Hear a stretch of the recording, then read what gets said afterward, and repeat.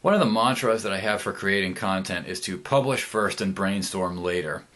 If you're trying to set up a routine to create content on a daily or weekly basis, I would strongly recommend that you stall brainstorming until you've put something, at least one piece of content, in a place where people can see it. Whether that's a video, whether that's a blog post, whether that's an email blast, or whatever it is.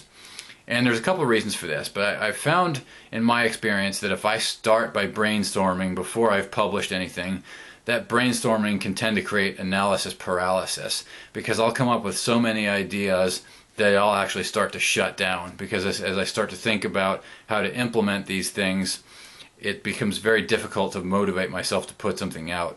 So I found that what really works for me is that in order to overcome that initial inertia, that initial resistance, I need to start by doing the hard part first, the part that I'm most likely to resist, which is publishing. And once I've done that, brainstorming actually tends to produce much more useful ideas. That's it for now.